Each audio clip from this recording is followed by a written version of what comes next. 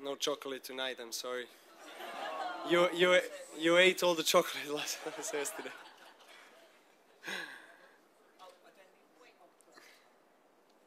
Congratulations, Novak. Tremendous season and win at the finals in the end. Can I just take you back to last year when you got to #1? You didn't have to win that Wimbledon final against Nadal, but you had to prove to yourself and to the world that you are the #1. And then tonight, it was a similar scenario. How satisfying is all this for you?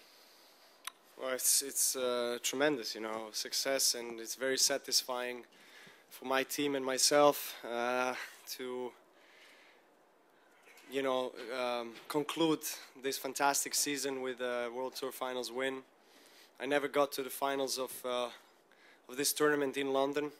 The furthest I got is semifinals a couple of years ago, where I lost straight sets to Roger. So I wasn't really feeling this surface very well, you know, in past couple of years, and always coming in very tired and not managing to play my game. But this year has been different.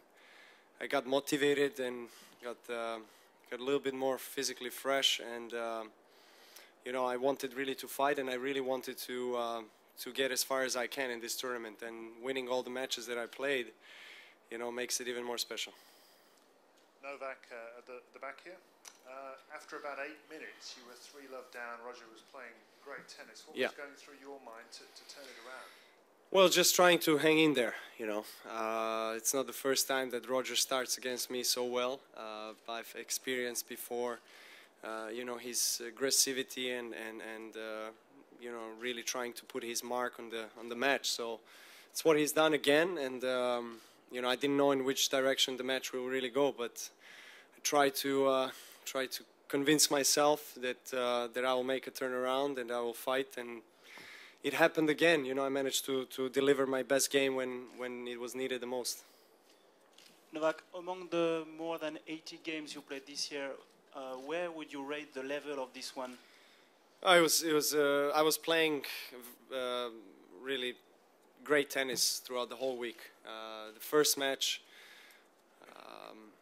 you know, still feeling a little bit rusty on the court, but then, you know, I won against Andy. There was a big confidence booster for me, and then, you know, every match after that, I felt like I played really very close to the top of my game, and tonight, you know, whenever I needed to come up with some really good shots and really focus myself and you know, get every ball back in the court, I've done that. So I cannot be more thrilled than I'm feeling now. Novak, can you describe the feeling of finishing the most incredible year with the most incredible shot? Yeah, it's best way to finish the match, I guess, with the passing shot, one of my favorite shots. I wasn't intending to get him on the net. You know, I tried to stay in the rally and get more aggressive in that rally, but you know, he came in, and that was the only space left for me to make a passing shot, and I made it.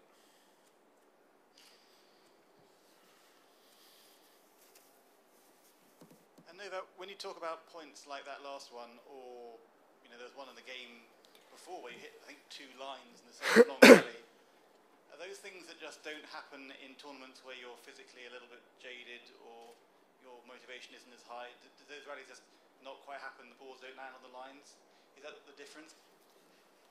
Well, it's hard to say, you know, and really predict if that's going to happen or not, you know, depending on a match, of course, depending on opponent, depending on how you feel. I mean, obviously, for every opponent, I'm trying to individually prepare my tactics, and I mean, for Roger tonight, considering the fact that it was a final, I needed to play really well, you know, and consistently well throughout the whole match, because he's a 2-time defending champion. He won against Andy, played a fantastic match last night, so I knew that he's going to come in and really have nothing to lose, you know, playing his game. So, you know, I try to stay focused and be patient in the rallies in a way, you know, and wait for my chance.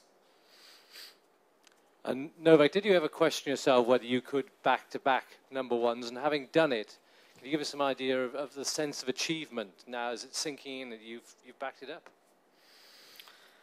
Well, it's been a very long year, a very long 2 years, but very successful 2 years, and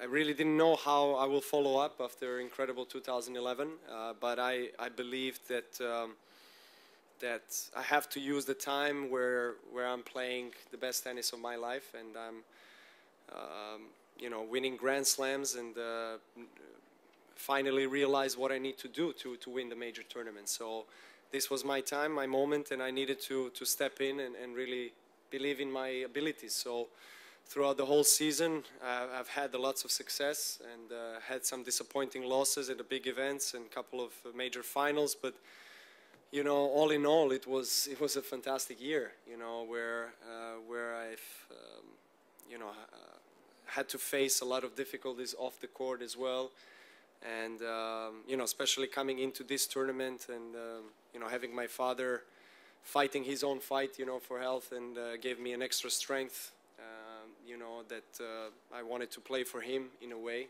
and that's one of the reasons I really gave it all every match, especially tonight, and this was a, you know, title for him.